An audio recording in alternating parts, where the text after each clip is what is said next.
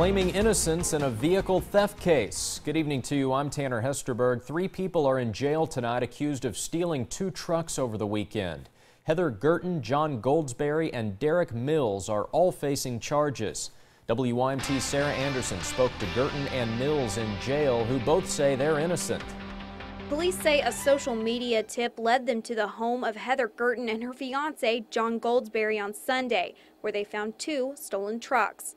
We actually received a call from one of the victims that told Laurel Dispatch that his daughter had posted information about his stolen truck on Facebook and that she had received information through Facebook that the truck was located at a residence on Morgantown Road.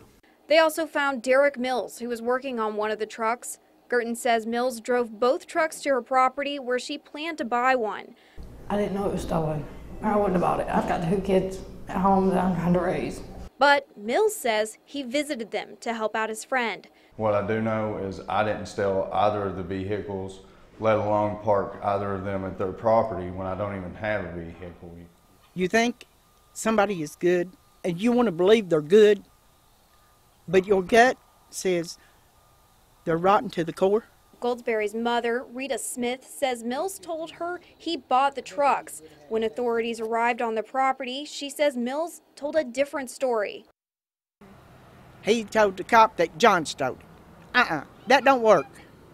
Police believe one of the suspects stole the trucks, but right now they're charged for having them in their possession. In Laurel County, Sarah Anderson, WYMT Mountain News.